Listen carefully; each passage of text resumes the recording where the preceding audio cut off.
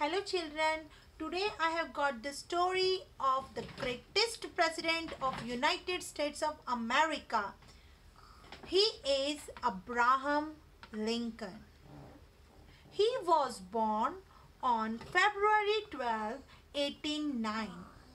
On President's Day, we celebrate the birthday of Abraham Lincoln.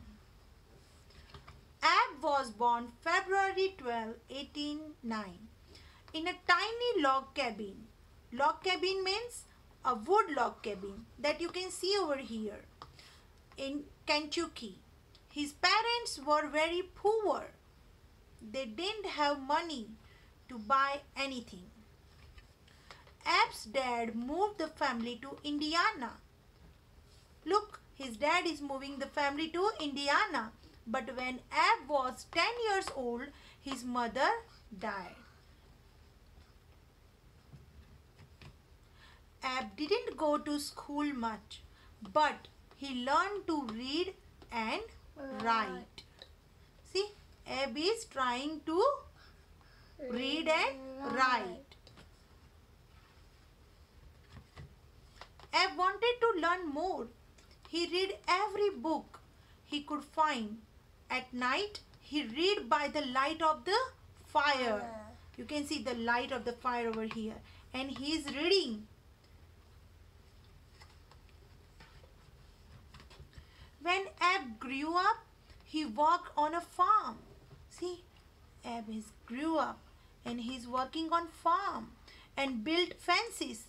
Look at these fences. It's give the border to our home. Then he become a lawyer. Lawyer means? Ab married Mary Todd.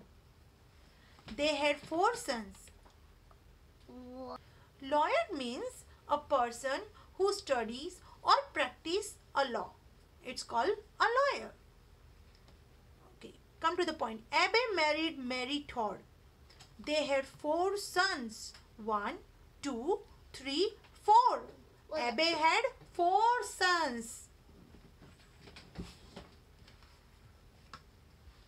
See, in 1860, Abraham Lincoln was elected the 16th President of the United States.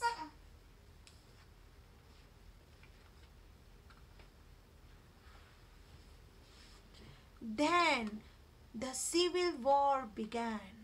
States in the South wanted to keep slaves. They declared themselves a separate country.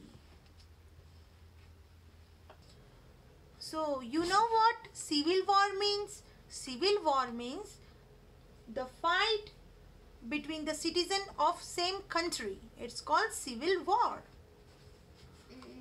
President Lincoln fought to keep the United States one country. He declared that all slaves were free. To honor Ab, we built the Lincoln Memorial in Washington, D.C.